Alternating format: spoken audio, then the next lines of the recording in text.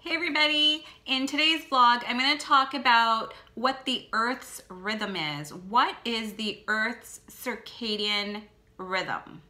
My name is Balraj Gill, and on this channel I work on expanding people's consciousness. So communities, people, everybody become more conscious. That's what I do on this channel. So subscribe if you like. All right, so this is a really, everything has a rhythm. And if you think about it, Earth is full of life. There's other planets that may have life, they're looking for life, all of that. But Earth has breath, which creates life. Therefore, if you were like an astronaut and looking over Earth, you could hear a rhythm. And that rhythm is the vibration of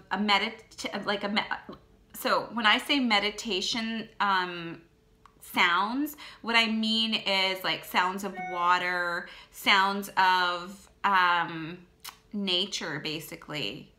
And the Earth's circadian rhythm and the vibration that the Earth hums at is Om. If you have ever done an Om meditation with a bunch of people, this is going to make complete sense to you. It is so powerful, and I don't know why, but every time I do my Om, you can feel the vibration in your body. It's very different than any other meditation or outward humming that I've ever done. It's one of the best, and it rattles your brain a little bit. So now it makes sense because it does that, and it's very touching. And when I have done the Om meditation in groups with other people where we hum Om all together, I can't help myself but cry. I tell myself every time, don't cry, don't cry. But I just feel so one with that word, and I never understood why until I just recently realized, because I am full on connecting with Mother Nature. I'm full on connecting with Gaia, with the Earth, because that is her vibration, the vibration of Om.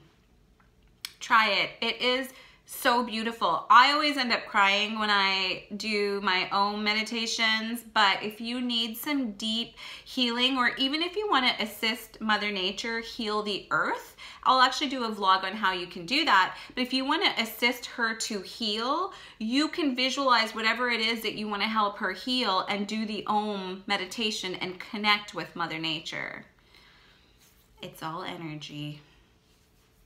And the other funny thing that happens is when you begin connecting with Mother Nature, you begin to see what she looks like. She starts presenting herself to you and the colors that she vibrates with.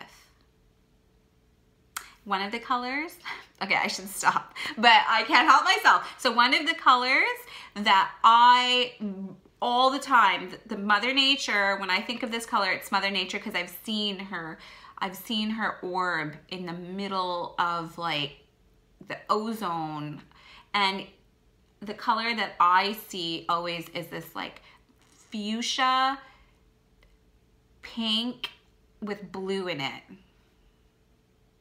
and it's absolutely gorgeous. I don't think I've in real life ever seen that color. And that's it. I'll end it now. Love you guys.